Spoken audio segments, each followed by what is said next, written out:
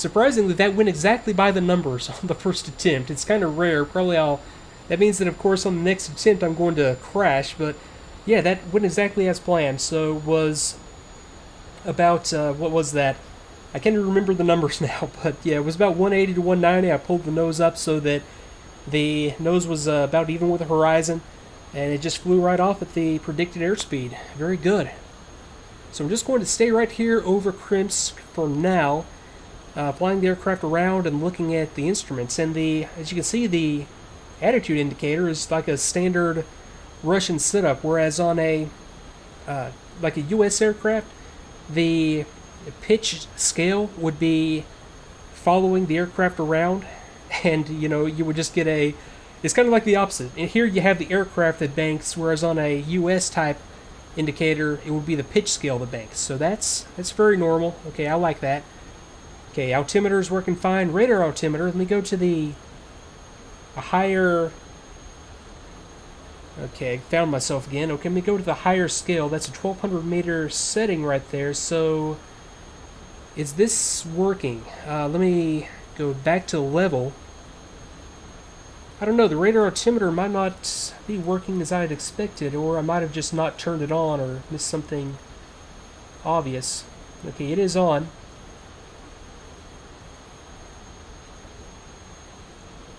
Okay, I think I'm misinterpreting something when it comes to the function of the radar altimeter here. Let me play around with it for a while. I'll be right back.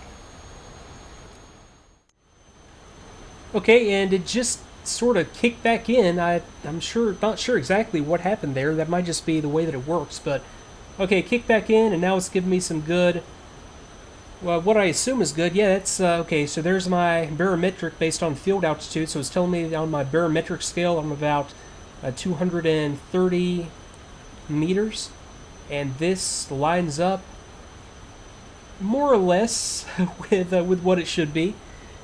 And I wouldn't expect a very, very early radio or radar altimeter to be dead on perfect at this point.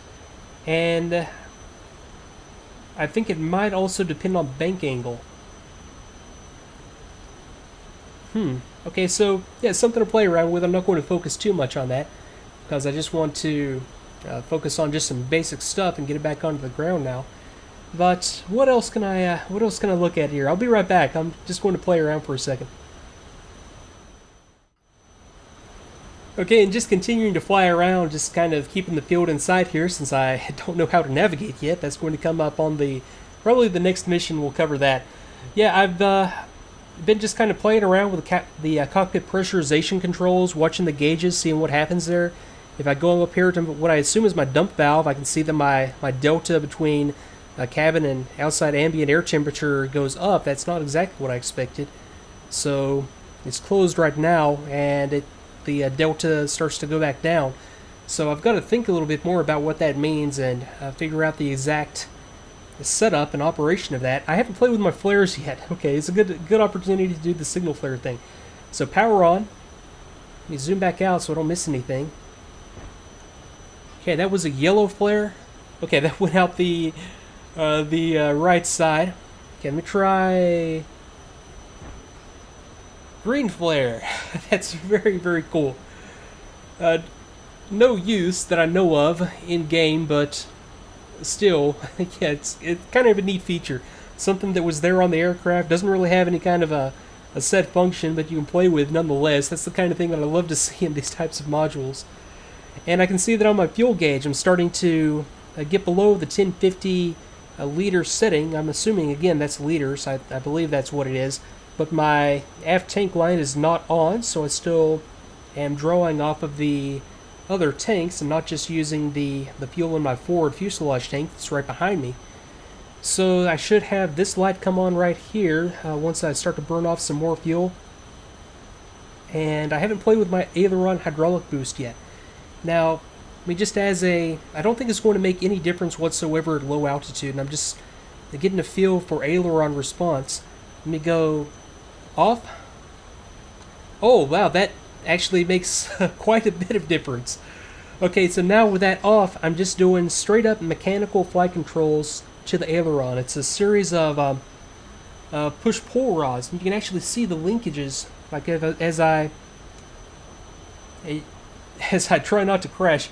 Okay, like as I do the aileron, or the left and right stick, you can see this linkage start to pull. I just got a master caution light of some sort on, which I'm not sure exactly what that's associated with. Okay, that was associated with the aileron system.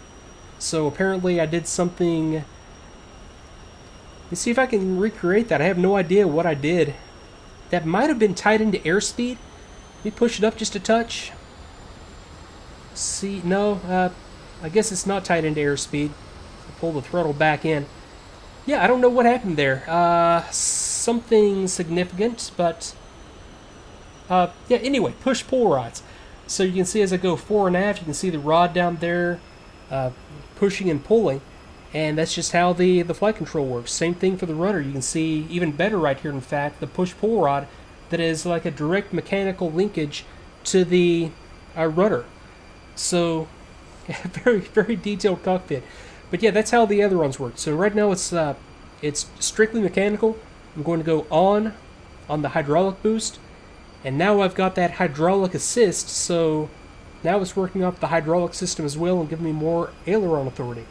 And I bet that's more pronounced as I get into higher air speeds and there are more air loads on the ailerons, and it gets harder and harder to mechanically push those around. So it's good to see that working. Now, looking at what else I can do. Actually, was I supposed to? I think I was supposed to on my gear. I distinctly remembering thinking that I need to do that. I wonder if I leave this in the up position, or if I go back to the neutral position after I take off. I might go back to the neutral position. That might be the thing to do there, and I might need to re-engage my lever. I can't tell exactly if it's got another tooth on the top or if it's just, I don't think it does. I think it's just the one tooth on it. So when I have my little safety latch engaged, it's keeping me from retracting the gear, but doesn't necessarily keep me from extending the gear. One thing that I could do, now that I'm thinking about it, is climb to 2,000 meters and watch the operation of the oxygen system. And as I mentioned in the previous video where I was figuring out the oxygen system, I have the valve on. I have also the regulator valve on. So right now, it's feeding the oxygen into the mask based on the airflow supplied automatically by the oxygen regulator. And as I get above about 2,000 meters, I then should start to have oxygen flow and start to get mixed in to my breathing air through the mask. So let me go up for about 2,000 meters, so climbing up through 1,000 meters right now. And this is going to work off of barometric altitude, so we'll probably do more like 1,700 on this one. But I'm looking for my flow meter to start to show me that I have oxygen flowing. So there's 1,600 meters.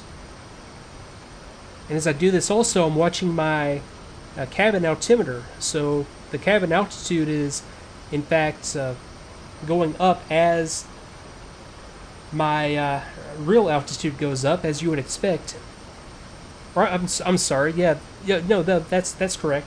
That's correct. And I'm not seeing any flow yet. It might take a little bit for this to kick in, but yeah, I'll be right back. I'm going to play around for this and wait it out. I'll see you in a second.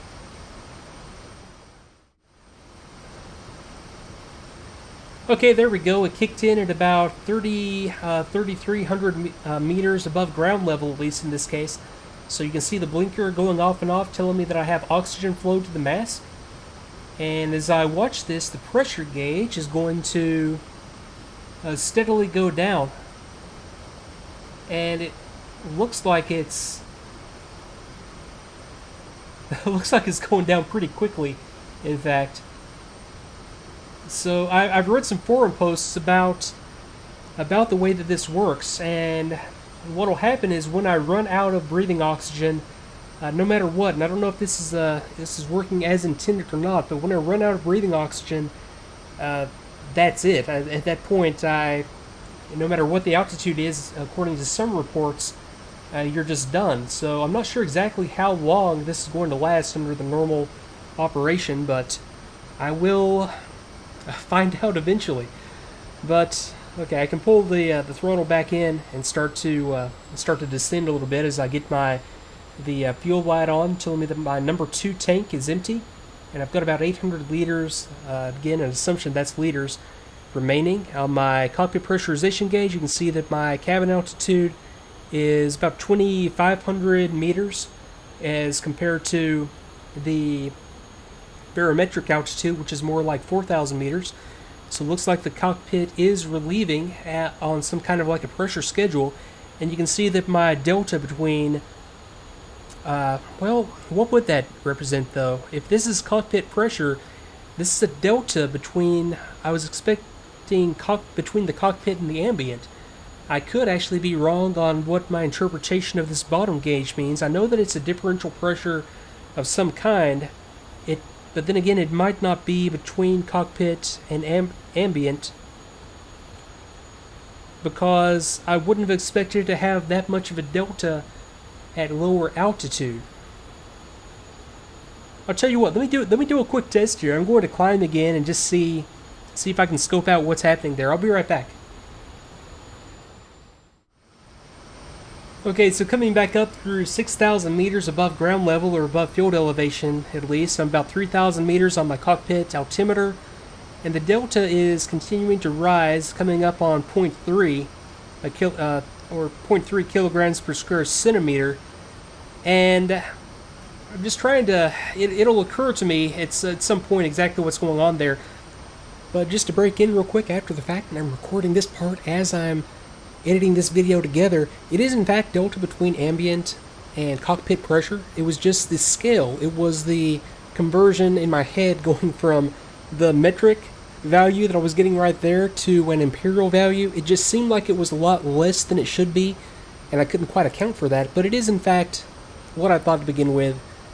I'll skip ahead a little bit and come right back to the real-time audio track. Okay, I'm looking at my Mach meter, which I have hitherto ignored. Okay, so about 0.65, and what am I, about 500 kilometers per hour indicated, coming up through 8,000 meters. Boy, this thing climbs like you would not believe. I'm not even trying to climb this thing, and it's still just going up, just, well, not straight up, but the 1950s equivalent to straight up. Okay, still, you know, it looks like my oxygen consumption, the higher I go, I think the less oxygen is being consumed. So I think it might have just been that little altitude band, that little 3,000 meter altitude band might have just had a higher consumption rate that I'm getting up here at higher altitude. That's my theory, at least, because it doesn't seem to be going down at quite the same rate, even though I am, you know, still breathing oxygen off the system. Okay, so is it about time to bring it back down? I've got about 700 or 650 liters, and I'm going to be upset with myself if that's not actually liters. That's just the sort of thing that I always misinterpret here. So what else is going on here? I think that's about all I'm going to see on this mission, except for, of course, the landing. So let me go ahead and pull in the throttle and begin my gradual descent back down to Krimsk. And as I do that, I'll start to read ahead in the landing procedure. So I'll be right back.